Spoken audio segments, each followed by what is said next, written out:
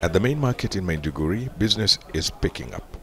Traders here say there's been a significant increase in the number of trucks picking up goods to take to Chad, a month after hostilities broke out in Sudan.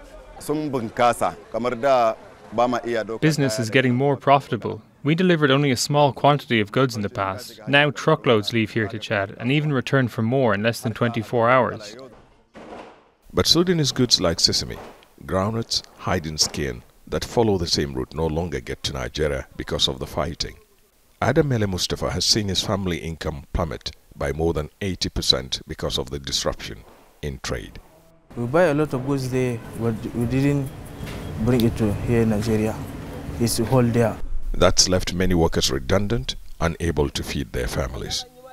Fighting in Sudan has effectively cut off supplies from Port Sudan through Darfur to eastern Chad. And with crisis in its neighbors, like Libya and Central African Republic, Chad is turning to Nigeria. But insecurity on their common borders is a problem.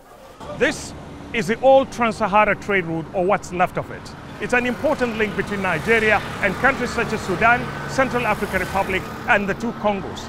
Keeping this route open and free from attacks by armed groups such as Boko Haram and ISIL affiliates is crucial to the economic survival of landlocked Chad, especially now that crisis in its neighbors is impeding the flow of goods.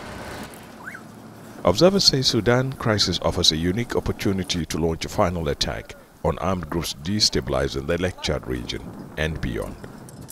This is a greater opportunity to activate the multinational joint task force of the Lake Chad Basin Commission, which Chad is already a contributing and very active partner.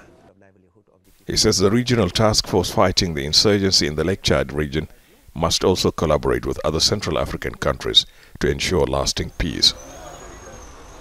Something traders at this market say they desperately want to see for business to thrive. Ahmed Idris, Jazeera, Maiduguri, Nigeria.